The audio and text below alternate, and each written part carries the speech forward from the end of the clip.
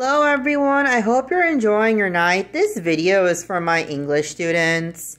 When you have a complaint about something, there are different words you can use to express your complaint.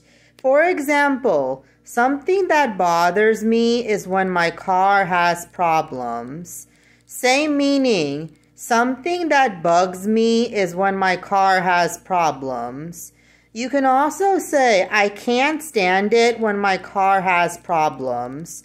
So again, something that bugs me or something that bothers me or something I can't stand, these three phrases have the same or similar meaning. It's something that bothers you. It makes you unhappy.